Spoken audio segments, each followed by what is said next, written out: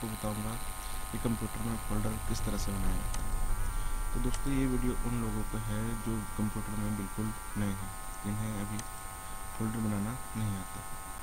जिन्हें ये काम आता है वो इस वीडियो को स्किप कर सकते हैं। तो दोस्तों इसके लिए आप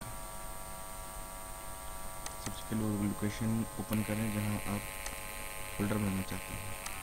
तो विंडोज 7 में यहाँ पर न्यू फोल्डर का ऑप्शन दिया गया है, इसे भी क्लिक करके आप फोल्डर बना सकते हैं और इसमें आप नाम दे सकते हैं। जैसे यहाँ पर मैं राम नाम दे रहा हूँ।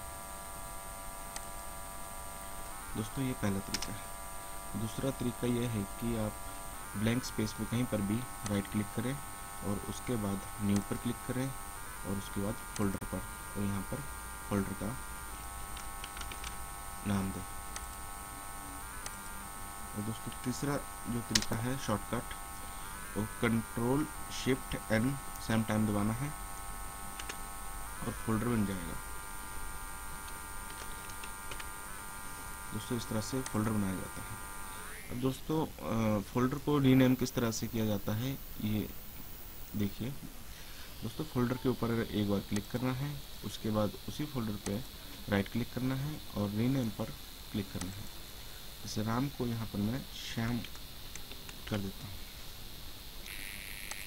इस तरह से फोल्डर को रीनेम किया जाता है। इसका शॉर्टकट ये है, एक फोल्डर पर क्लिक करके रखें और कीबोर्ड से F2 प्रेस करें और आप इससे रीनेम कर सकते हैं।